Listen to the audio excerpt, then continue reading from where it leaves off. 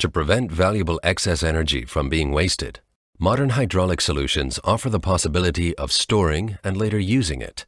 The hydraulic flywheel, HFW, from Rexroth recuperates unused and excess energy and makes it available just when and where it is needed. The function module itself is located on the combustion engine and consists of a variable axial piston unit, a hydraulic pressure accumulator, a valve control block with pressure regulator valve, and an electronic BODAS controller.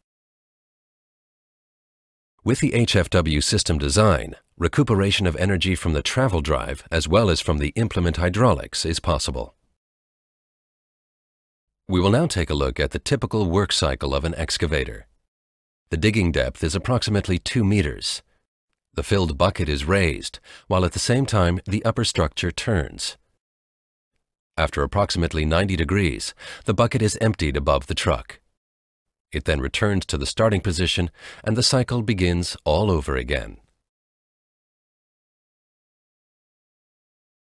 In the cycle just demonstrated, the hydraulic pump of the implement hydraulics essentially generates the necessary drive power for the individual movements.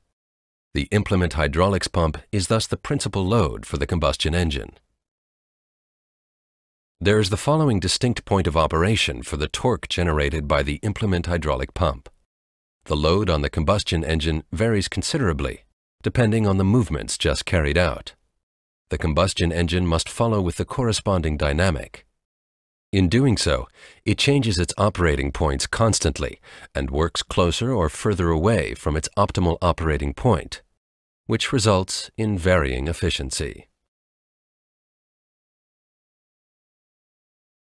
Here is where the HFW hydraulic flywheel brings its clear efficiency advantages to bear.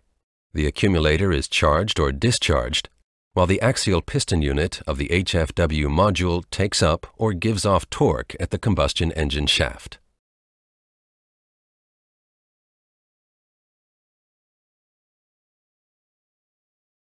There are now 2 principal systems operating at the combustion engine. One is the implement hydraulics, which primarily influences the load on the combustion engine. And the other is the HFW, which can influence the load but also provides the drive torque.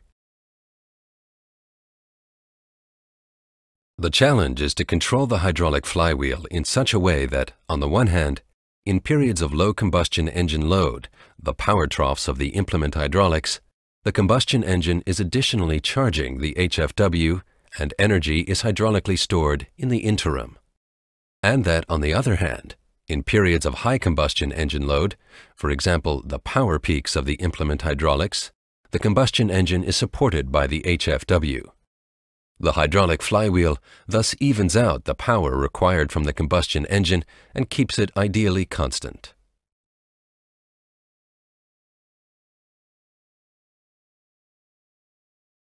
In a conventionally designed combustion engine, the rated torque is selected on the basis that it can deal with the power peaks, depicted here as a broken line.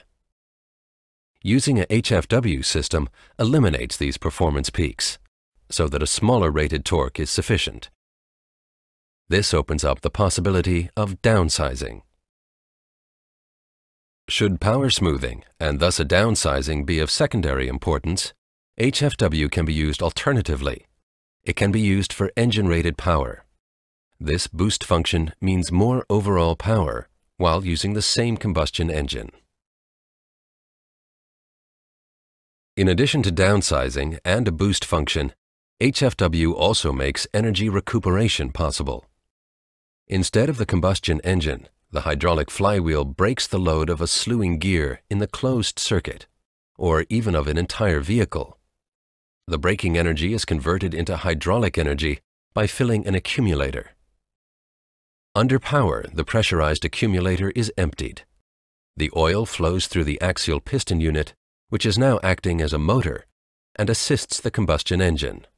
Hydraulic energy is converted back into kinetic energy.